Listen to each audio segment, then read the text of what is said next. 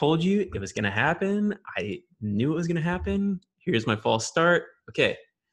Welcome back to week 5 of our advertising school. This week, we're talking about art direction. We have Maria Lee queued up to share some knowledge with us. She is an associate art director at Goodby. She's worked at 72 and Sunny. She's worked at Google. She's worked at a bunch of shops you've known and whose work you've loved. I think she's got some really interesting and unique experience that will hopefully help us kind of understand art direction, not just from the agency perspective, but in terms of kind of overall responsibilities, what it's like to be on the client side. So start thinking about your questions. Quick announcement before we get into it. Just a reminder that next week class is on Tuesday instead of Monday. Given that it's like the 4th of July weekend, we wanted to kind of break up and not be right butted up against the holiday. So we will be on Tuesday next week, July 7th. We're also going to distribute a survey to you guys. Obviously, like this is our kind of first time trying to host anything close to kind of an online learning series like this. So we would love some insight from you guys in terms of what's been interesting so far, what's not been interesting so far, where we're missing, where we're hitting. Any of that kind of feedback is super helpful because you guys probably have a lot more experience kind of going through online classes right now than any of us on our advertising school team have. We also have, so Dan Greener, Edward King, and Neha Guria from our advertising school team on today. They're going to be in the chat helping answer questions. As usual, if you have questions, comments, feel free to raise your hand. As questions come up, like feel free to drop simple ones into the chat. Where it makes sense, I'll unmute people as usual and let Maria answer and share her knowledge with you as we have questions. We'll have a dedicated Q&A session at the end. I think with all that said, Maria, we would love to learn about art direction from you. All right, let's do it.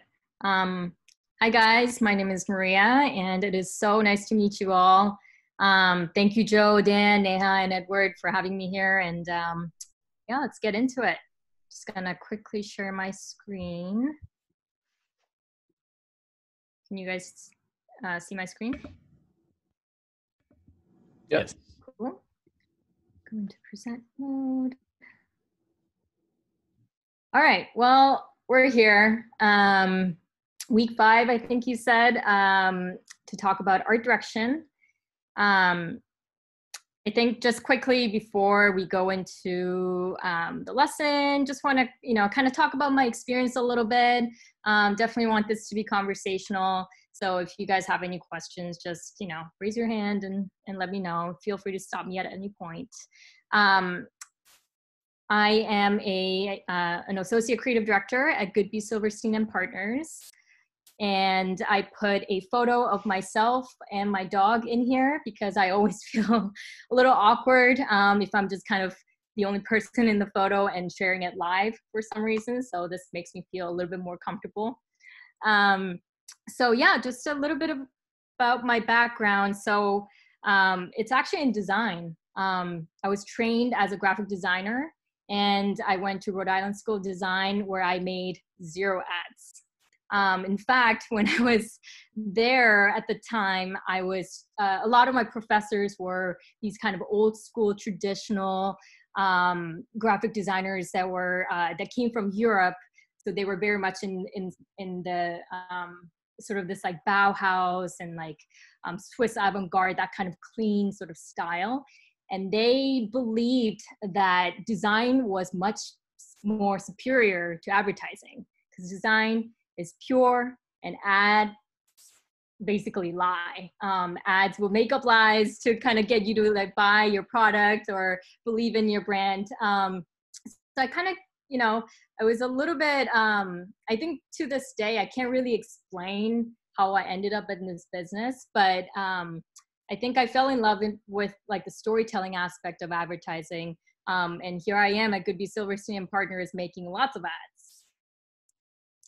And to me, so kind of, combining my experience in design with art direction, and in between So my agency jobs, I also spent some time on the brand side at Google. I'm learning a lot about AI, machine learning, AR, VR. And so for me, there's a really interesting intersection between design, art direction, and technology. So for me personally, design is all about solving problems, whereas the art direction is all about telling visual stories. And technology is the thing that provides tools so you can connect with your audience and effectively communicate your idea. And a lot of, some of the most talented art directors that I've met in my career really excel at all three of these. And I want you guys to kind of keep these things in mind, because something that I really want to emphasize is that no one should pigeonhole you and make you seem like you're only just good at one aspect of art direction. As you will see later on, an art director has a lot of responsibilities. So you have to be able to kind of adapt to different situations, be able to solve problems, like I just said, and effectively communicate with all parties. So I put don't panic here because, like I said, there's a lot of responsibilities for an art director.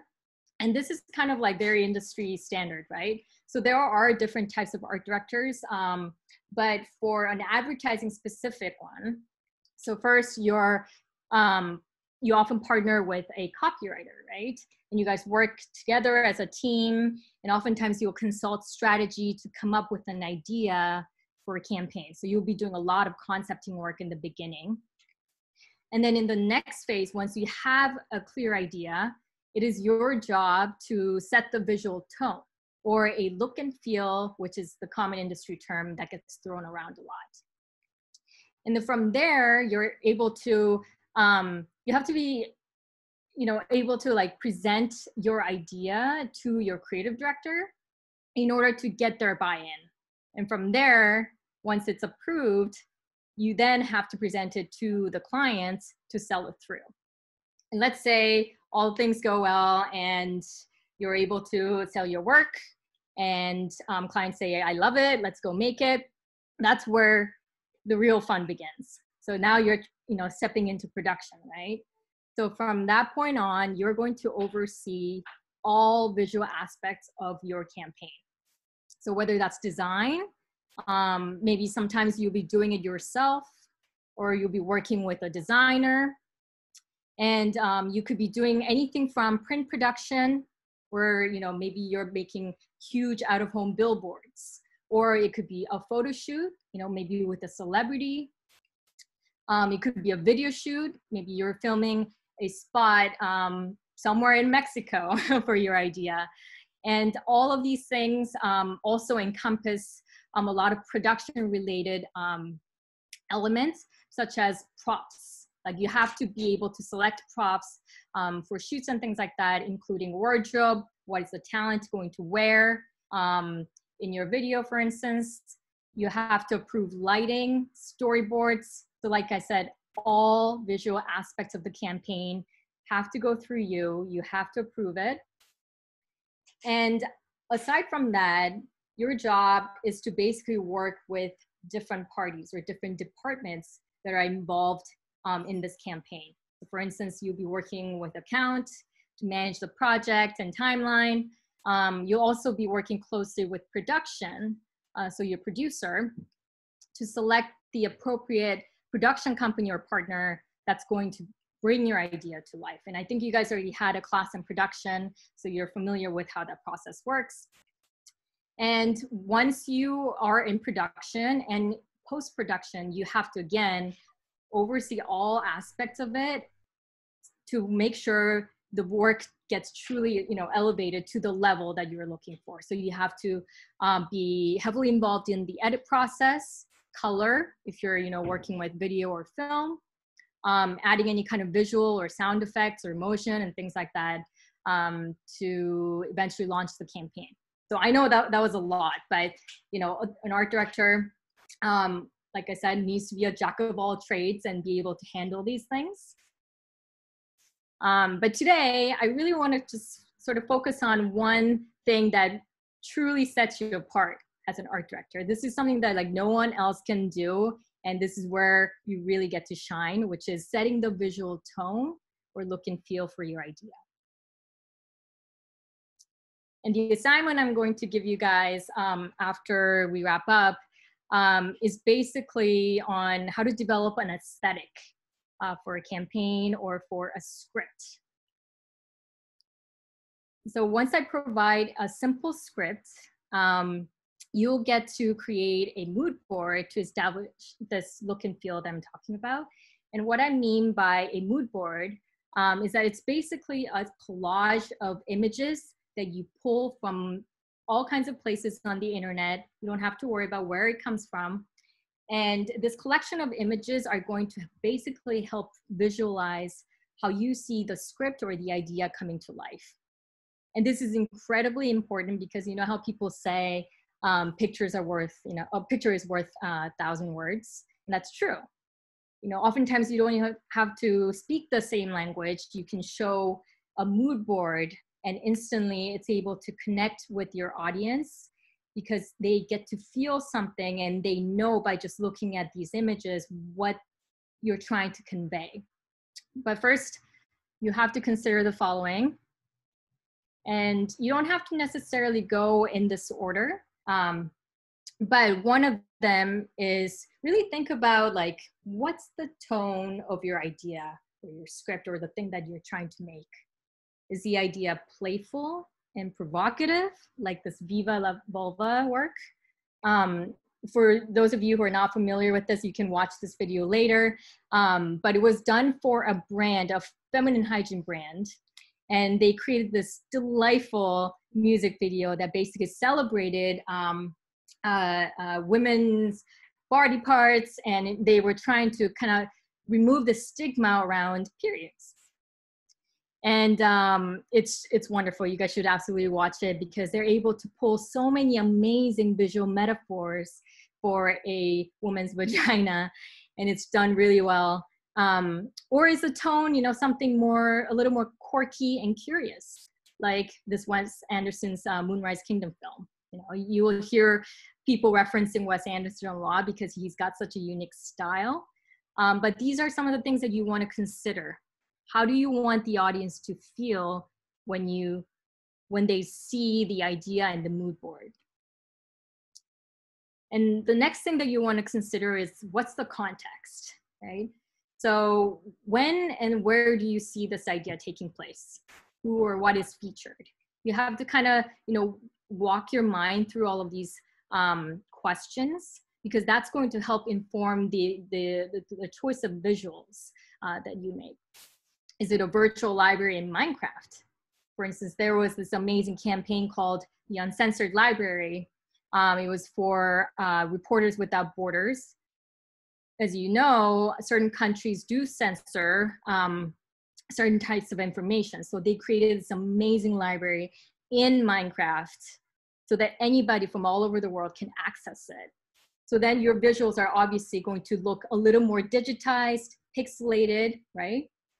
Or is the script about maybe a couple living in an old haunted house in the 60s? Then that visual is going to be drastically different from this Minecraft world, right? And speaking of a haunted house, so this was a couple of years ago. I got to work on a really fun project where we did this sort of live experiential project at the largest, most haunted house in America. And it was super fun, pretty nuts and scary. But as I was kind of developing the look and feel for this project, I found myself very drawn to American Horror Story. I don't know if maybe some of you have seen it, and I'm a huge fan. And the thing that drew me to their posters was that like they're not putting like crazy scary monsters and ghosts and things like that, right? But when you look at these at a quick glance, something feels off. There's something unsettling about these images. Can't quite pinpoint what it is, and it draws you in through the use of texture, color, the way the type works. And so when you start to kind of look closely at the image, I'm looking at the one on the left, for instance, then I start to see these like weird things, right? Like her eyes are scratched out. It feels like such a violent act, and that conveys an emotion. And that starts to give me some goosebumps. She's holding a voodoo doll.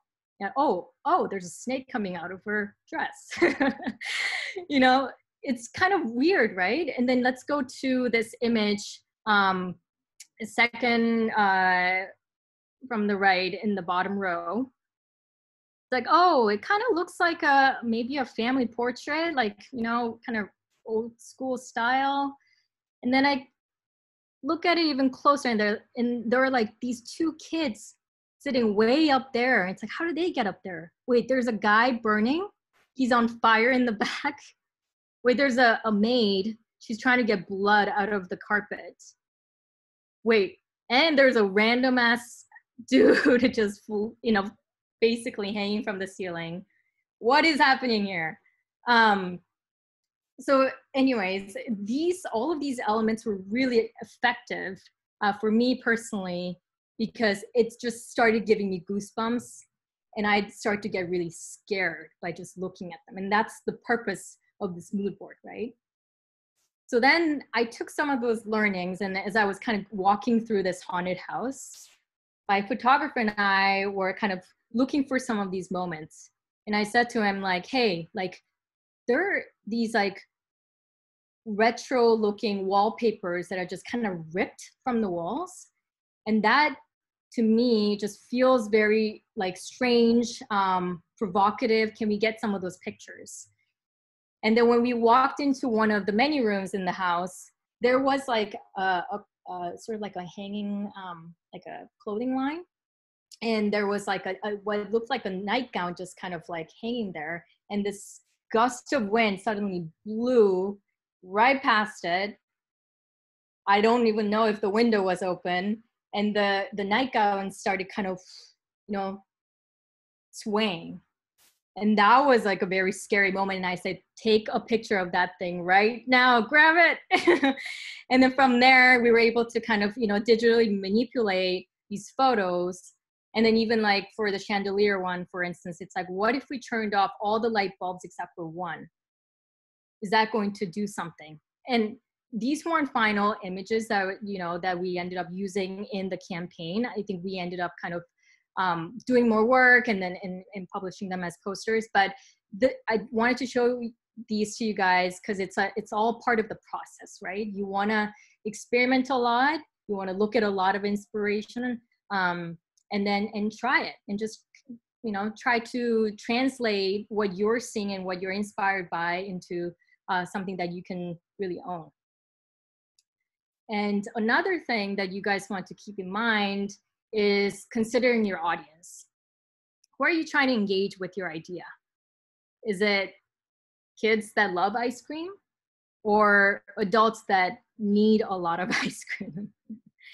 And if you haven't, check out this work by Halo Top by 72 and Sunny.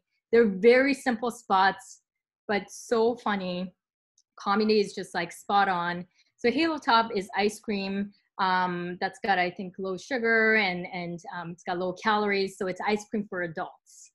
And in these spots, there's always an ice cream truck in a suburban sort of setting. And these kids all run to the ice cream truck saying like, yay, ice cream, ice cream.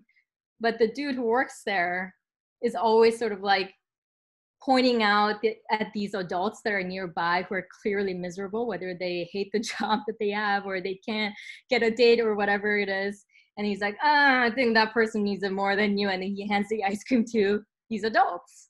And it was just such a, like a kind of like quirky but engaging way to sell your product. And they've done it in a way so that, like, even if you're a kid watching, I mean, who doesn't want ice cream, right? It's very appealing to both sides. And I thought that was kind of interesting because sometimes you don't necessarily have to choose one or the other. There is a way to kind of, aim at both. And so all of these things that I just talked about are going to help you guys sort of determine the overall art direction. So from color, style, to typography, to, like I said before, props, location, and even edit style, so that you start to sort of make sense of it all. And speaking of style, I want to show you guys two spots that are both that are, from journalism or news outlets. So the one on the left is from the New York Times, and the one on the right is from The Guardian. Hey, Joe, am I able to play these videos? I was just wondering that. Let's see. All right, let's just try. Oh, okay. I think it's going to work. Let me just use my volume. You know what? I'm gonna exit full screen and try it again. Billie Jean King serving.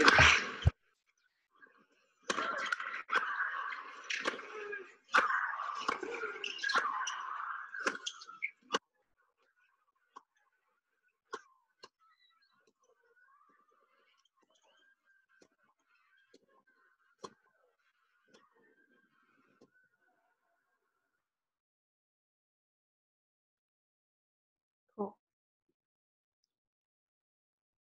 And then this one is a little bit longer.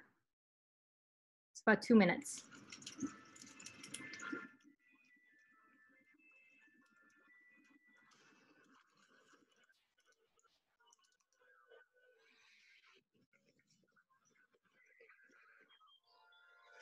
Little pig, little pig!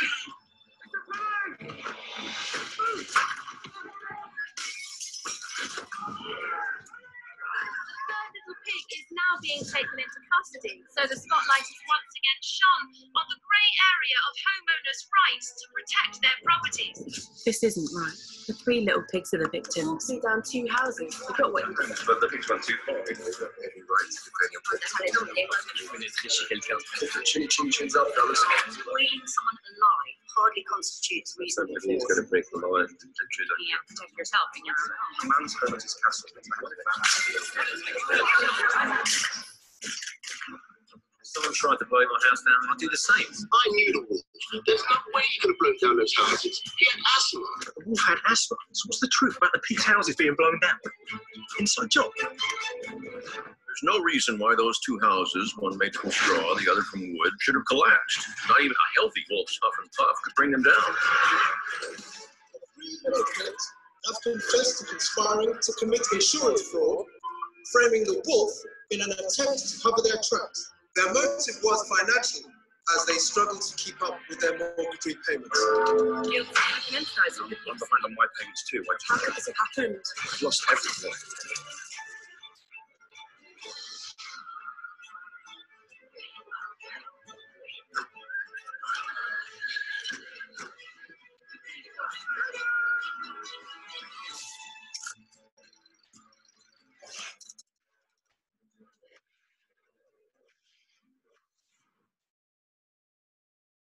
All right. So 2 different spots from journalism and news outlets, and they're very different, right? They couldn't be further apart in terms of style. So the one from the New York Times, it's very much editorial. It's simple, just with type, they're making a point that there is gender inequality in sports, and they're kind of presenting it to you as a fact, right? And they don't show you very much, but with sound, words, and then at the end, some editorial images, they're able to get the idea across. And to me, it's just as powerful as the other spot that was much of a bigger production, right? It's much more cinematic. It takes place in this sort of semi-fantastical, world. But that does a different thing, right? It's giving you this sort of message that the Guardian is all about giving you the whole picture. 360-degree journalism, so you get to hear different opinions and really look at something from all angles. So there are two different viewpoints, and the way they brought this to life is very different, and that sort of goes to show that there is no right or wrong way of doing something or creating a mood board, as long as it conveys your message and makes the audience feel something. You've done your part. So kind of keep this in mind as you guys are, working through the process. Sorry, let me just go back to full screen. And so a lot of art directors will say building a mood board is basically like building a foundation for your idea. You lay the foundation and you invite your teammates, your clients, production companies to look at it and say, I see what you're saying. I see what you're visualizing. Yes, let's go. So it's a very important step. Now I'm going to show you a few mood boards, and I want you guys to kind of, participate and then tell me certain emotions that you're feeling or certain keywords that pop up in your head. So when you look at this, what do you think it's about? You guys can either type stuff in chat, or if you want to share a perspective, would love for people to raise hands. Maria, are you able to see the chat? People are saying like girl power, gender equality, empowerment, feminism, intersectional identity, feminism. Yep. I mean, it's pretty obvious, right? But let's say you're just looking at one of these images. For instance, the one in the middle with like colorful silhouettes kind of drawn around this woman.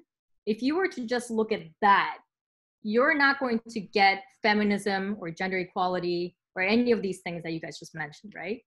And that's the power of a mood board. You're able to quickly pull these swipes or visual references, and then as a collection, it gets your idea across. So then, you look at that, but then you look at the poster next to it with the hands, fists in the air.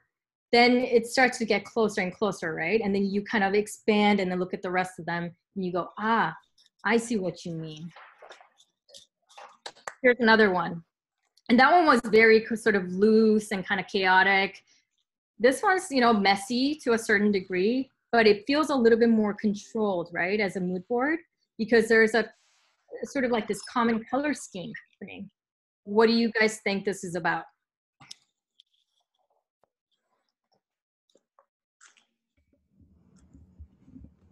Annie says acid trip.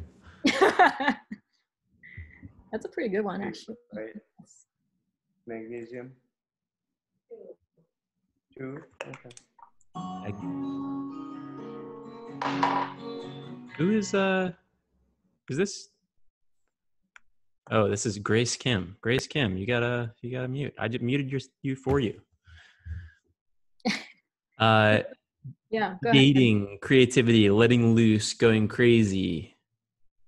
Sorry, that's from Grace. That's funny. No problem, Grace.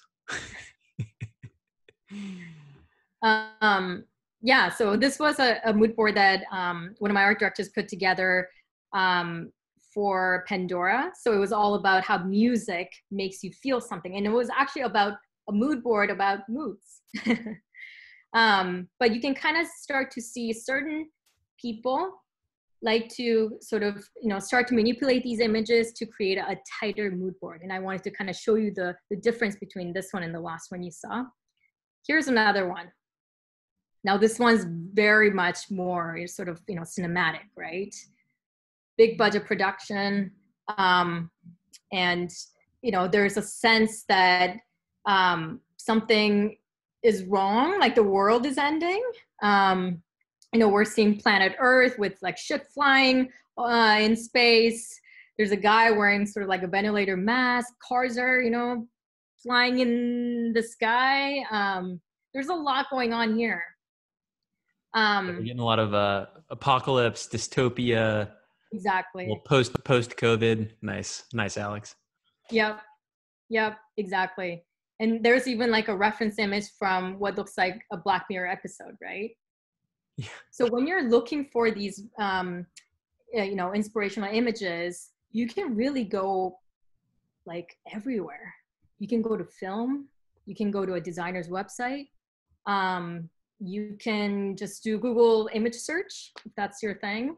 Pinterest, Instagram, there is no limit, because what you're trying to do is just quickly pull as many as you can so that you can hand select the best ones that will communicate your idea in the most effective way.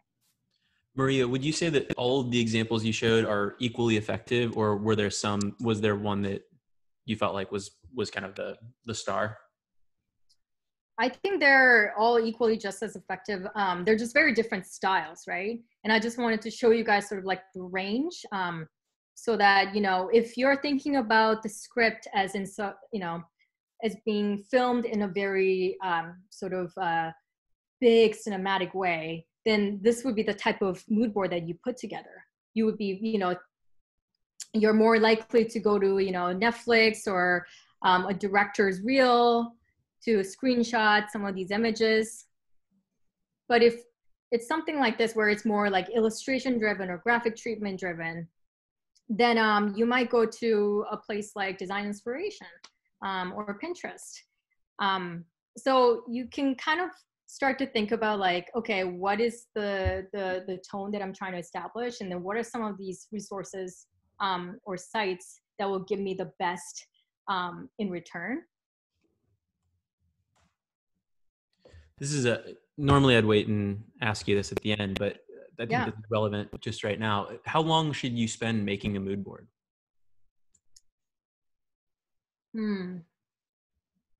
I think that you should spend as much time as you want. I think it's literally like, it can be, an hour for some people, or literally like 3 days for others.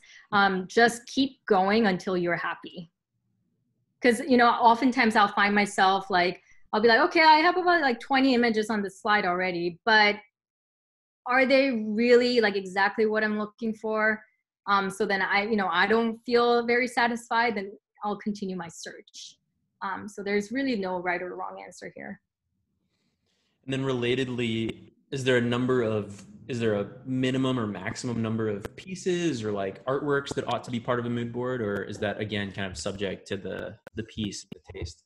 Yeah, it's totally subject to, I think the scope of the work, like the campaign, the idea. You don't have to limit yourself to just one page of images. You can create 3 pages if that's what you're looking for. Let's say you're creating a 2-minute film versus a 30-second spot. That will obviously require more swipes. And a lot of times, I've seen some creatives do this as well, where instead of reading the script, they just show full bleed images. So think of, kind of taking each image that you see on this slide and then going full page, and then they just read the script in the background and they click through. So that from the client's perspective, they're able to clearly visualize what you're saying while listening to the script, which is another effective way of selling work. So Don Draper. Very Don Draper. Right. Any other questions before we move on? No, I think that's most of the questions for now. I'm sure there's more at the end for you, but thank you. Super helpful. Yeah, cool. And here are some more tips. Like I said, try as many things as possible. It's all about experimenting. Just keep going until you're like, wait, I find that really interesting or inspiring. How can I take that and then like try to, do something with it? And then as you're researching, you'll come across another inspiration that might be, totally different from what you've been kind of trying for the past like 2 days or something. Then you switch. And you just have to kind of, again, not limit yourself, and enjoy the process, you know, like whether you're spending hours on it or, you know, trying to find something that's exactly what's in your head, or comping images so that, you know, it's a little bit more detailed. Just enjoy the process, and don't be shy to ask your copywriter partner to help you.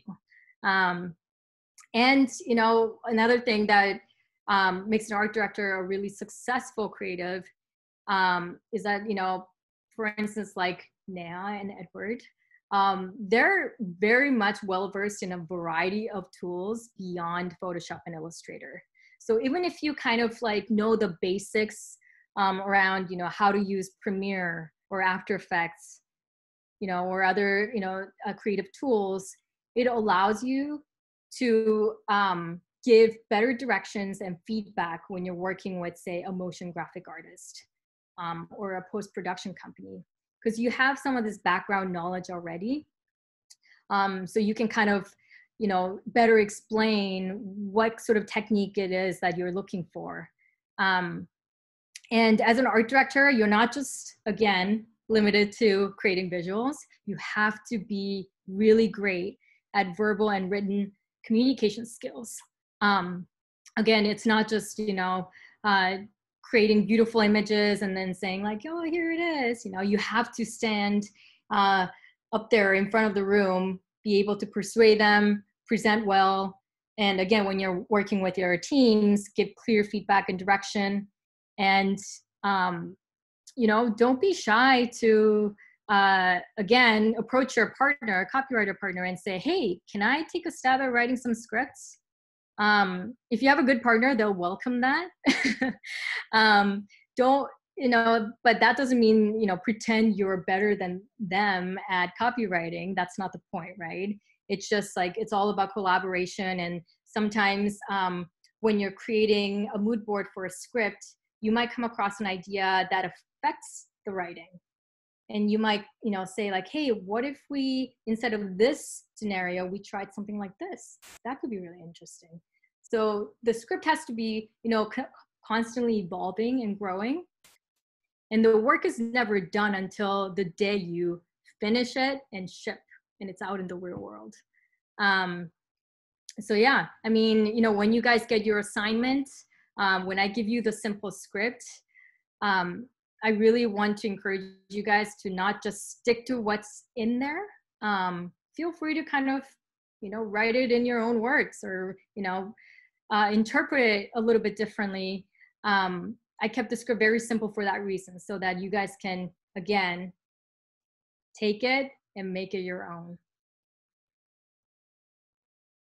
And in case, you know, if you need more resources in terms of where to pull these images, I love designers like Jessica Walsh, who has been just kind of, you know, leading the charge in the branding world the past decade.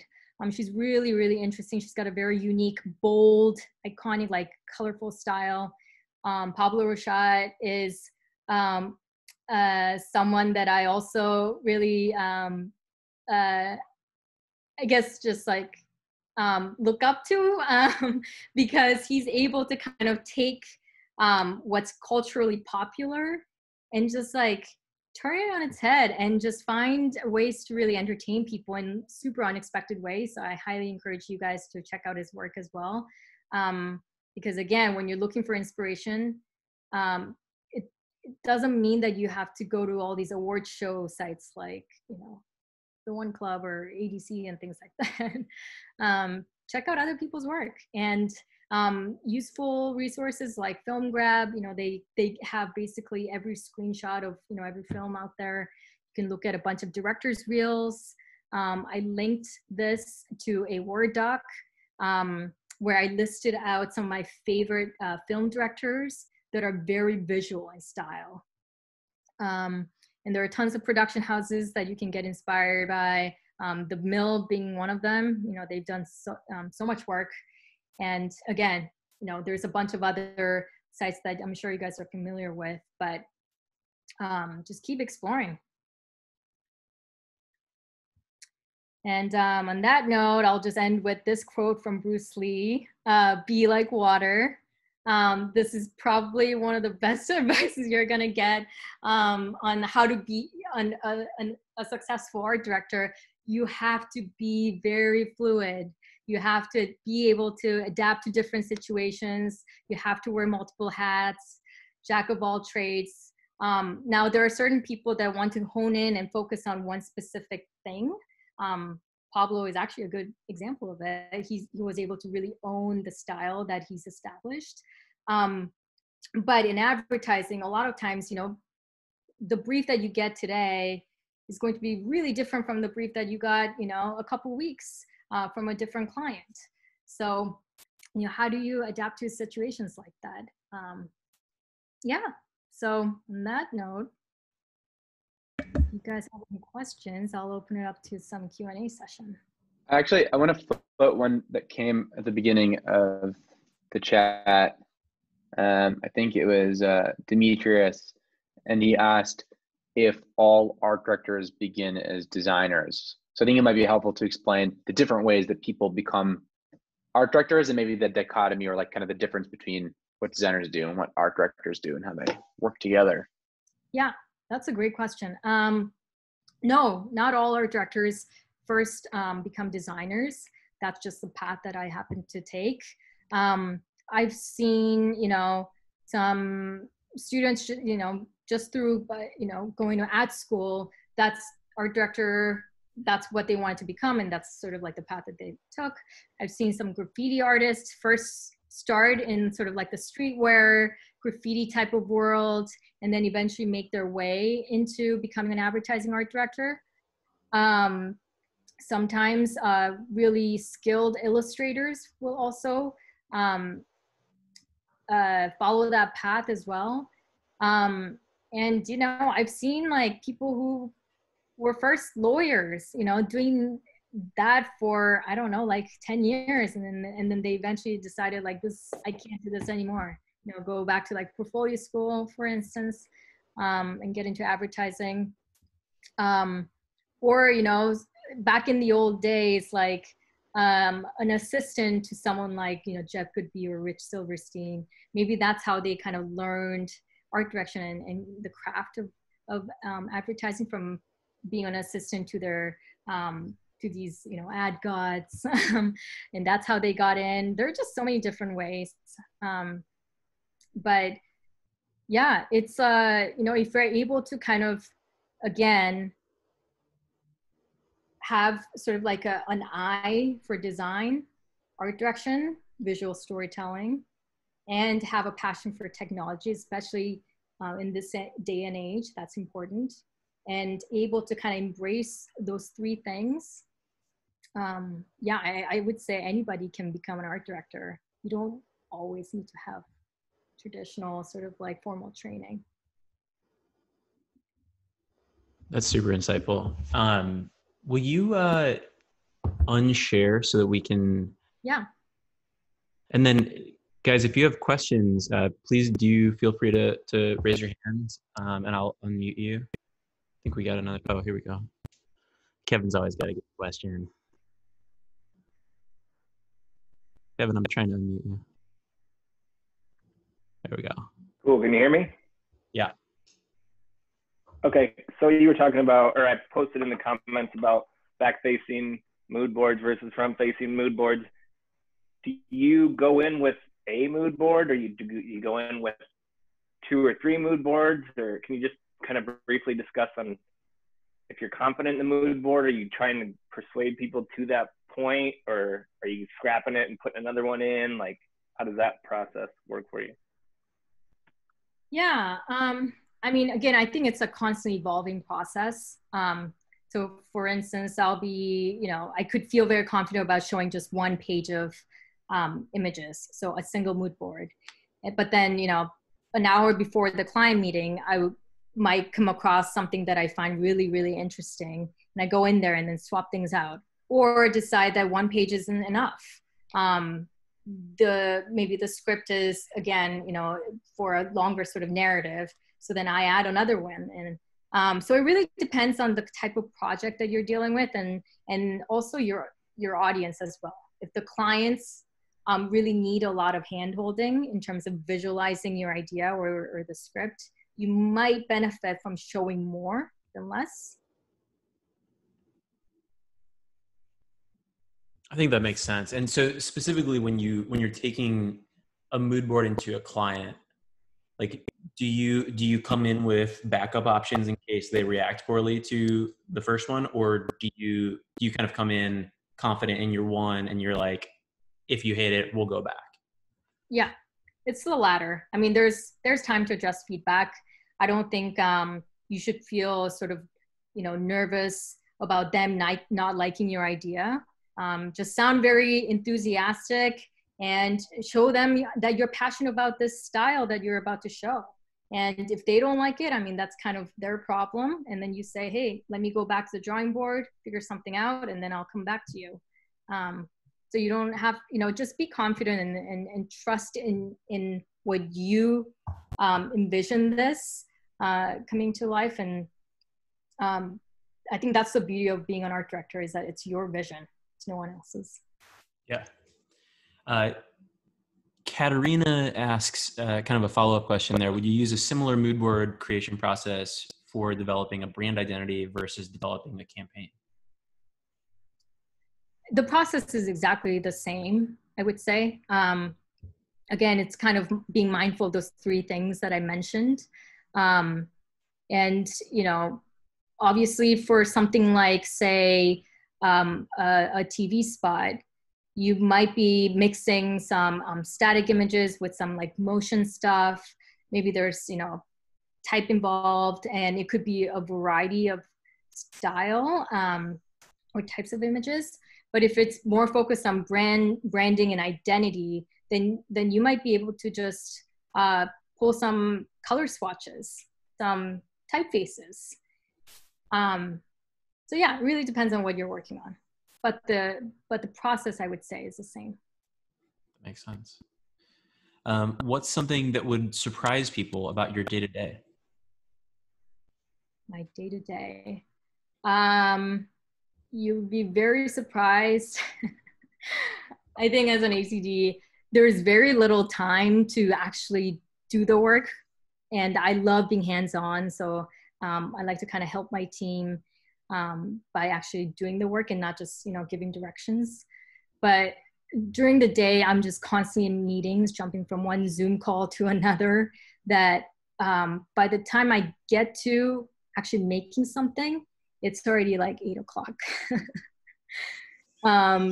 So yeah, I know. I'm just trying to paint the real picture here, is that an art director has a lot of responsibilities. That, I think that puts it mildly. From the perspective of an art director, what makes an account manager good to work with? What makes one not so good to work with? I think an awesome account director really understands how long the creative process takes, and they're able to be understanding and really empathize with the art director and sort of like the burden that they have on their shoulders. So they'll always come to you and say, hey, clients are asking for this, or, we have to, address this comment. When do you think that we should go back? And they'll always kind of open it up to you. And it's never like, hey, we need to send this in 2 hours, and give you sort of like that ultimatum. I would imagine also going to bat for you in a client meeting, right? Where like you go head to head with a client, and there's always that kind of like awkward, like, oh, who's going to step in? And it's like the good account person like comes in with a thoughtful argument and articulates some point, and doesn't. That's actually a really good point. Yeah. I mean, a good account person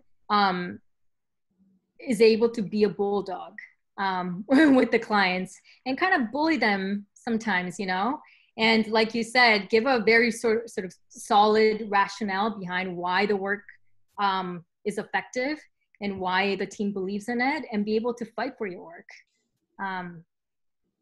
the worst kind of account person to work with is somebody who just wants to, who's one-sided and just wants to please the clients all the time, right? That's not how it works. It's a relationship. Yeah, I think that ties super well to Maggie, who was our account kind of lesson earlier, who was kind of talking about the kind of dual hats that good account people wear between like understanding the client's perspective and making sure that that's relayed articulately to the creative team, but also when the creative team is presenting, when you have to go to bat on behalf of the agency, that you're an aligned team, you're together, the creative team is with you. Exactly. Alexa, I'm gonna unmute you here. Hi, thanks so much for the talk. My question is about when you're working with a partner. So I'm a copywriter, and when working on portfolio pieces, and once the copywriter hands over the copy to the art director, how can the writer support the art director in that period? That's a really great question. I think that oftentimes copywriters kind of make the mistake of saying like, well, here it is. So, you know, you got to put some visuals to my words. And if you're able to kind of, you know, work with the partner in such a collaborative manner. So you say, hey, this is my first stab at it, but what do you think? And invite them into your copywriting process. That's like super ideal, because a lot of times this, you know, for instance, the idea changes quite a bit as the art director is doing sort of this visual exercise. And you can also offer to help just, you know, find images. It is a pretty long process. Sometimes, you know, when you write very specific things in your script, you can't really find it just by doing like a quick Google search, right?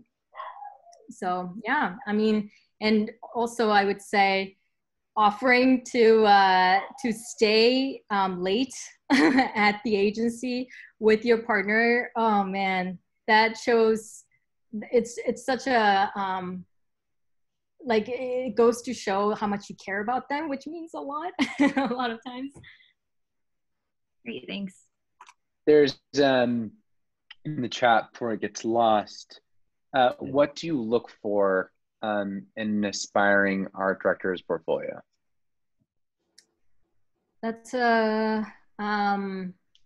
I would say, I think I really value idea, but at the same time, I think an art director needs to be able to bring that idea to life in a visually compelling manner. So the things that I look for are like, what's the idea and how did you visualize it? So that, you know, obviously goes back to design and sort of visual storytelling, right? And an art director who is skilled in design, so like the very fundamental skills of, you know, say like graphic design, for instance, because it involves like typography, like you guys learned with Han last week. They're very important. And so I would definitely spend some time kind of sharpening those skills and make sure that there's a balance, that you're not just kind of like a concept heavy art director or more of a design heavy art director. Try to find a balance. There are two questions here that I'm gonna kind of combine into one. So one being, how do you work with comms planners, and another being, how do you work with strategists to create the brief? Do you connect much with them? If so, like, how do you kind of interact with strategists generally? Yeah, I think one of my favorite steps in this sort of like creative process is actually sitting down with the strategy team and writing a brief. It's really exciting because, again, I think it goes back to sort of like the designer in me, where design is all about problem solving, and a brief starts with a problem, right? And you kind of, you know, chat with your strategy team around like, what is the insight? Like, what's the audience insight? What's the cultural insight? You have to pay attention to what's happening in the world. You know, kind of ask them like, what is sort of like the, where does the brand stand on this issue? And because you have to take that into consideration too. So there's a lot of different elements, but and then with the comstrat team, so that if that's more with the brand strat, with the comstrat team, then you have to sort of help them plan almost like a roadmap, right? So from the moment the campaign launches, what are the channels that you want your creative to live in? And that's super important because, again, depending on who you're talking to, who your audience is, if you're talking to Gen Z, maybe, you know, doing something on TikTok makes sense. Or if you're talking to sort of like older millennials, maybe Facebook is a platform that they're more, you know, active on. So you want to make these sort of choices and, you know, invite the teammates to help you make these informed decisions. It's not just on you. It should always be like, what do you think is best for the creative? As an old, out of touch millennial, I take offense to the Facebook note, but what's one thing you wish somebody would have told you before you started in your current role? And I think that means more art direction than like specifically at Goodby. You don't have to shit talk Goodby.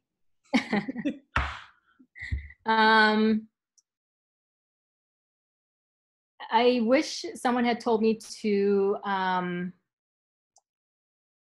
be louder, like early on in my career. When I first started my career, advertising was, I mean, it still has it's improved a lot over the years, but back in the day, it was very, there was no, you know, gender balance in terms of like the, you know, male to female ratio at basically the majority of agencies. And it had a very toxic sort of culture. And me sort of being this, you know, kind of introverted person, I thought that if I just kind of keep my head down, you know, work hard and just do my job and stay out of drama, then that's enough to kind of propel my career. That's not the case. You have to stand your ground, fight for your work. You have to be loud. You have to kind of, you know, be aggressive and be assertive when it comes to, you know, whether it's like getting on, you know, good briefs or, you know, getting the opportunity to present to clients, like fight for that kind of stuff. And I hate that I have to use the word fight for it. But at the same time, no one's going to hand it to you. So yeah, you gotta be loud, stay loud. That's great advice. And I think it's especially funny because most of our questions are coming in chat right now. So guys, come on, raise your hand, get loud. I'm selfishly curious if you have any ghost stories because you talked about that a lot in your talk. Oh my gosh. Neha. Do not bring me into this. Maybe this is a perfect time. No, Neha's into it. Neha says she can see spirits. Okay, Neha, you want to share that with the class? Me, Maria, and our team were like on a Teams chat at like midnight for an hour, just talking about ghosts. That's just the context. We'll upload that after the class. Yeah, I mean, I personally have not seen any ghosts, but it seems like I'm surrounded by people who are able to see ghosts, like Neha, for instance. My brother and my mom saw a figure that apparently 30 years before they did, my grandmom saw the same ghost in a different place, which is kind of crazy. I'm very fascinated with this whole like paranormal investigation or activity kind of type of shows that are on TV. But yeah, I don't know. I've never personally experienced any of it. So it's always just a simple curiosity kind of thing. Yeah, same. I've never seen any ghosts. Okay, I think this is probably last question, then we can wrap up. Best pieces of advice that you've received, other than be like water. Be like water. Yeah, and other than stay loud, I think the best piece of advice that I received was be a selfish creative. And I think that says a lot. I think it kind of goes back to everything that I just said, which is like, you gotta advocate for yourself, you gotta fight for your work, and you gotta sort of stay loud to make sure that your idea sees the light. And if you care a lot about your work and you're able to sort of act in a selfish manner, it's going to be mutually beneficial. So it benefits the agency, it benefits the clients, it makes you really valued as a creative, and everyone kind of is able to put their best foot forward. So yeah.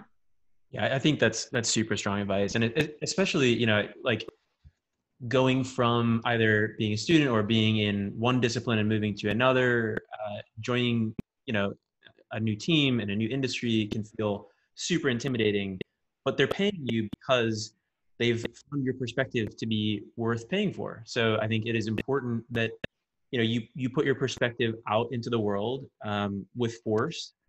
And I think the flip side of that is when a decision doesn't go your way, that you remain part of the team and you find ways to make it work, right? Exactly. Yeah. Yeah. Yeah. Go ahead. I thought you had a follow up. Oh, sorry.